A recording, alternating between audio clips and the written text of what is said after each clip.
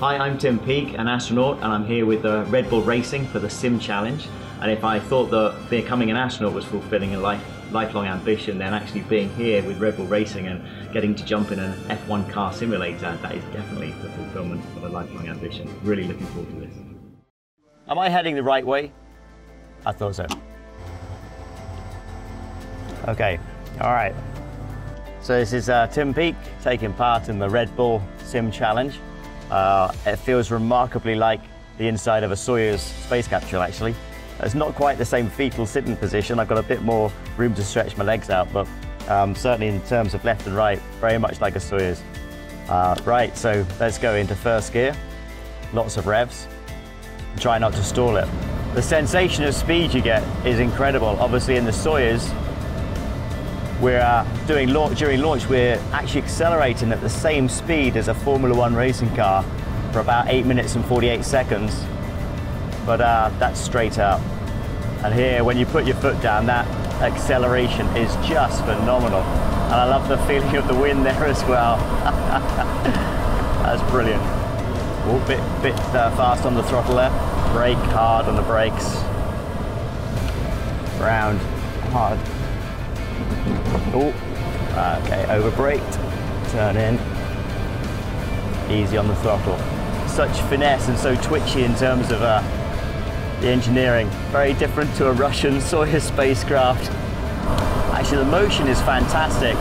Really adds a lot of extra proprioceptive feeling. Ooh. And off. That wasn't so good. Okay, go for launch, first gear. Let's try not to stall it. High revs.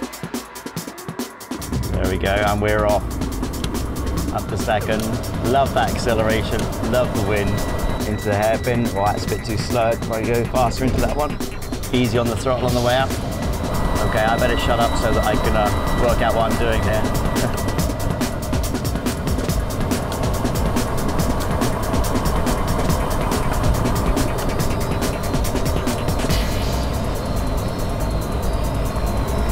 So sensitive on the throttle. Have to make sure those wheels are straight before you hit the gas.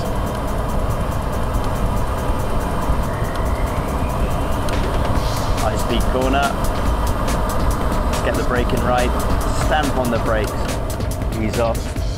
Oh, better be careful on the throttle. Must be in orbit soon. Here we go. On the brakes. Ooh, that's a bit better. Okay, let's try and keep this clean.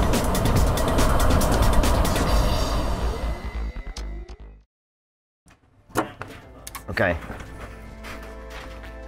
I've always wanted to take a steering wheel off before jumping out car. That's been a long-held ambition. Guys, that was absolutely incredible. Thank you so much for that.